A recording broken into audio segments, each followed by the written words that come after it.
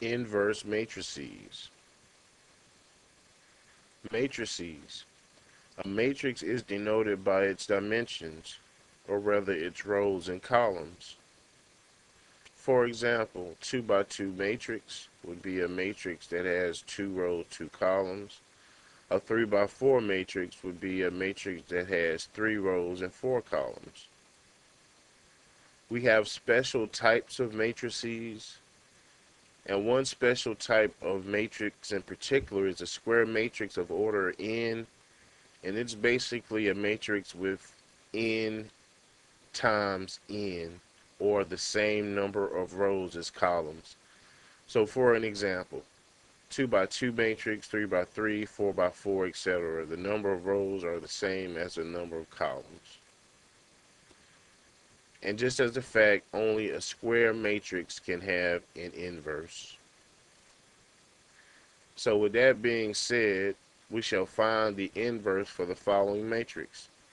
Keep in mind that only a square matrix can have an inverse. This matrix has 3 rows, 3 columns, which classifies it as a square matrix, so we can find its inverse. So we'll take a look at the calculator solution. We'll enter the matrix into the calculator. So in order to do that, we'll use our matrix function. So it's second and matrix. We're going to scroll over to edit, and we're going to edit matrix A, which is already highlighted. So notice that it's a 2 by 2. I'm simply going to hit enter, and I'm going to overwrite those values, and we're going to change that to a 3 by 3.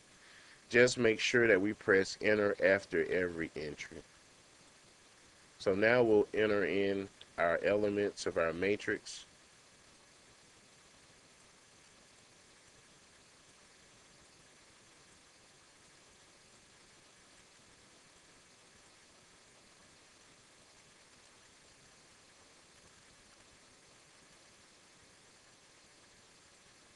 And now we'll return to the home screen by pressing second and mode, which is the quit key.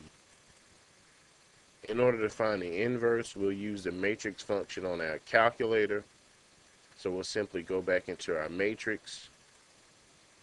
We're going to select matrix A, and we're simply going to hit the inverse key on our calculator and enter. Notice that we can change the decimals to fractions, so we'll use the math key. And the first option here says that we can change whatever we're given to a fraction, so we'll hit enter once and we'll hit it again. Notice that it only shows the first couple of rows in this matrix. However, I can scroll over to the right and I can see that third column. So our resulting matrix is as follows.